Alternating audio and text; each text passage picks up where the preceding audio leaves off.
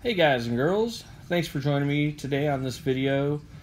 Today we're going to be talking about the best wax. And it's a little bit of clickbait for you, but it's not intended to deceive you or sell you on a specific product. Really, it's just to get you here so I can hopefully give you some information that's going to help you determine what is the best product for what you're trying to do. But before we get into that, I guess really let's just talk about the categories that are out there for what's considered wax. Number one, there's compounds.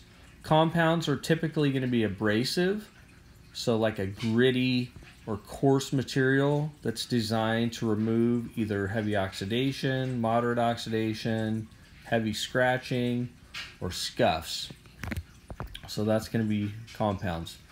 Next, we've got cleaner waxes or glazes, and those are also going to remove those same things: oxidation, scuffs, not so much scratches. Cleaner waxes and glazes are typically a chemical form or a solvent form of product that's going to remove those imperfections in the surface you're working on. Next is going to be actual wax.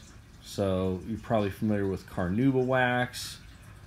A lot of people use that as a buzzword to kind of get the old school guys to know that it's a pure or good wax for protection.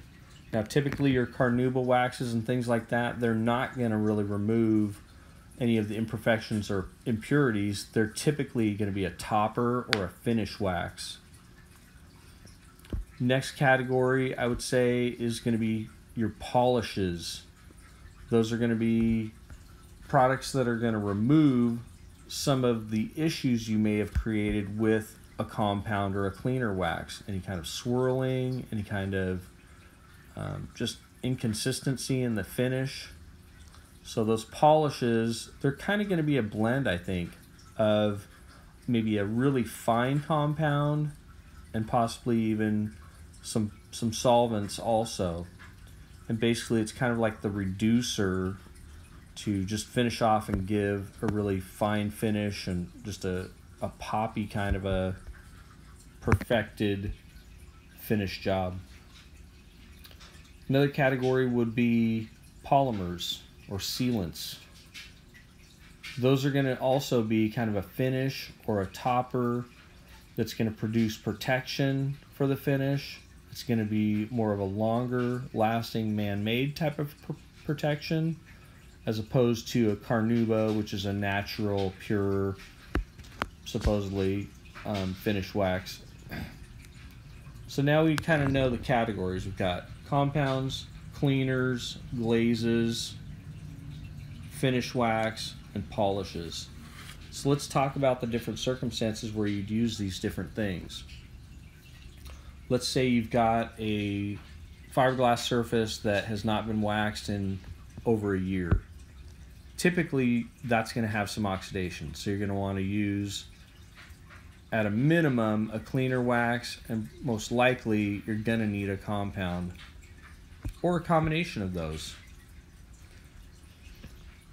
The way that I've found that works really well is to just blend a couple products together so that I can do it in kind of all in one step. Now, when I say all in one step, I don't mean buffing over it one time and calling it done. I mean using a combination of products and going over a surface area multiple times until I can see what's going on and that the clarity is there, the oxidation's removed, and so forth.